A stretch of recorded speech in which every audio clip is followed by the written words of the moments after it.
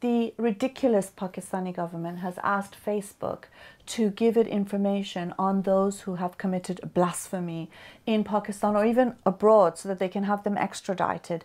And the very fact that Facebook is even not saying that this is a ridiculous joke and even contemplating the possibility of discussing this issue with the Pakistani government is outrageous, to say the least. And we've had this demand from various reactionary governments, in particular from Middle East and Asia.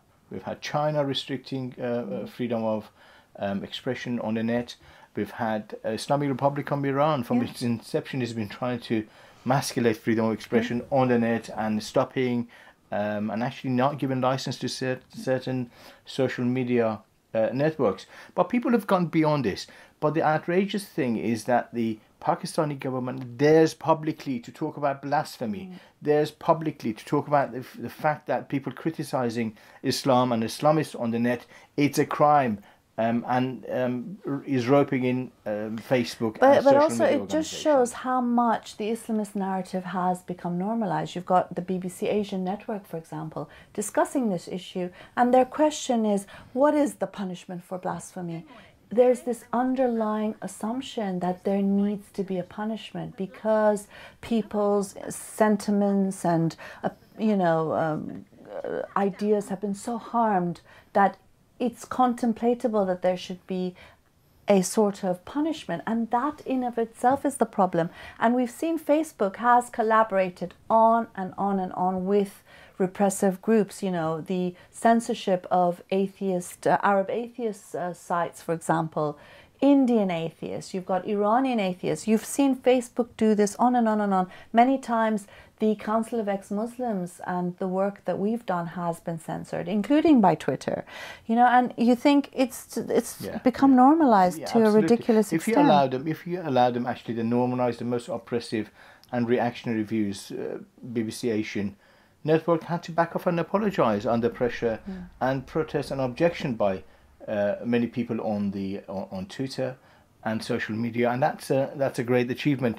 But this is not going to go away. This is a fight that must be won against the Pakistani government, against Facebook and social media organizations.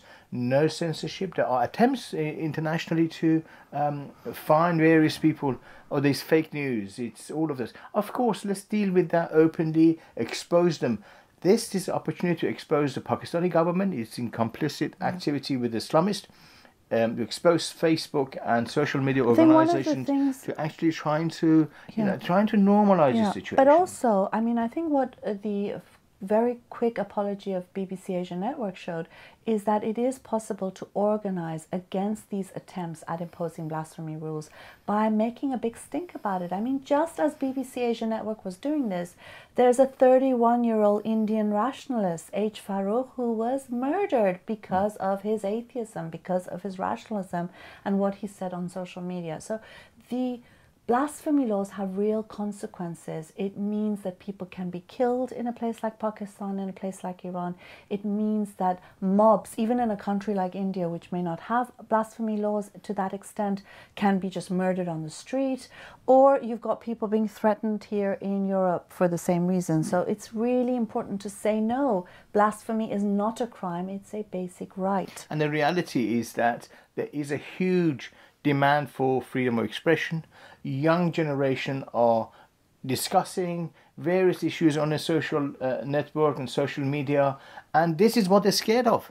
The reactionary governments and the organization, Islamists and religious right, they're all scared of this corruption.